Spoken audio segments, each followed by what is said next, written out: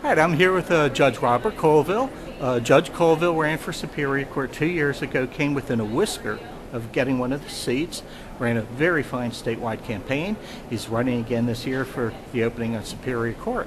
Tell us some about your background and what you're doing, your experience. Thank you for the question. Let me begin by saying thank you for the comment. We worked real hard 2 years ago and came very, very close. We're very proud of the support we garnered really across the board, all sectors, particularly Democratic support.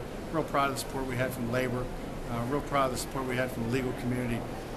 So looking back on it, was a beautiful experience, really. Able to develop that network that I developed 2 years ago and hopefully be an even stronger candidate this time around. So we're just trying to get out, make sure that people know who I am, know I'm in the race again, sharing my background, qualifications, and credentials, and in the end, the voters will decide. How was your experience 2 years ago running? It's just a very big state. People don't realize how big Pennsylvania is till you run statewide. It is. It's an enormous state. Now, I had the benefit of some experience on a professional level. Of course, I've been a judge in Allegheny County for 12 years now, sat in a number of different divisions. But on top of that, when you're considering a statewide run, you have to understand and accept that, as you point out, we're an enormous state. 67 counties. There are 67 ways to skin a cat. And in fact, the counties have discovered lots of solutions to practical problems, real solutions for real people in the real world. I've had the benefit of experience as the president of the Pennsylvania Conference of State Trial Judges. I was an officer of that conference for 7 years preceding my presidency. I've also served on a statewide rules committee, the Juvenile Court Procedural Rules Committee, drafting from whole cloth the rules that apply in every juvenile court case across the Commonwealth. It's that type of statewide experience that I think distinguishes me as a candidate, allows me to see that, my experience as a judge sitting just in Allegheny County is important, but it's limited in a sense. I have a broader background experience than many of the other candidates, and I think it's that type of experience that I'm hoping the voters recognize as important in a statewide appellate court judge.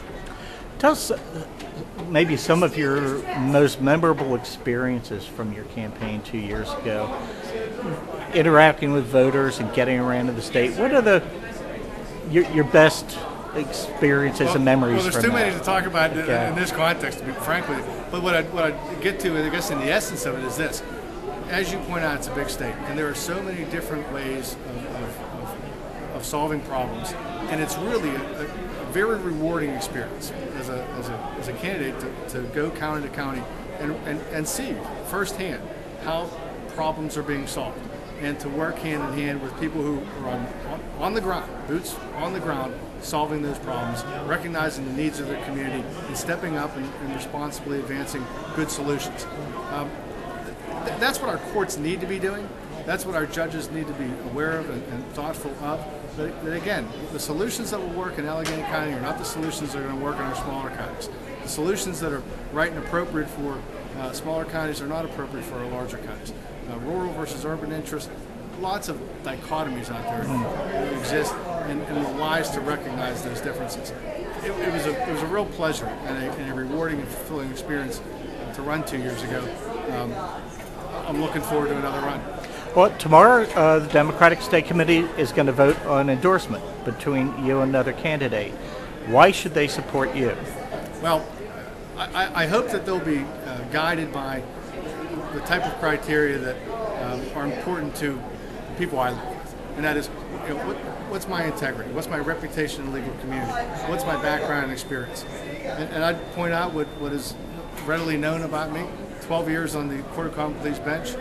Worked as a lawyer for many years prior to that. Worked as a law clerk for the Pennsylvania Supreme Court. Worked in the Public Defender's Office of Allegheny County, handling criminal matters. Worked as a legislative aide for Congressmen in Washington, D.C. On top of that, I talked about my experience as president of the Pennsylvania Conference of State Trial Judges, my work as a toxic tort supervising judge in Allegheny County. I've been highly recommended by both the Pennsylvania Bar Association and the Allegheny County Bar Association, the lawyers who know me the very best. So when I'd like to be the one to tell you, hey, you can trust me and I work hard and I'm confident and capable, but you don't have to listen to me. You can listen to what the lawyers say about me. You can listen to what my colleagues across the Commonwealth have said, the 450-some judges who elected me to positions of trust and responsibility, as I mentioned, president of the Pennsylvania Conference of State Trial Judges and an officer for 7 years prior.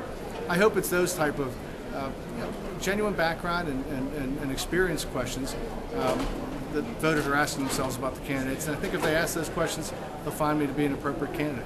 All right, well, thank you very much. It's my pleasure. Thanks. Judge.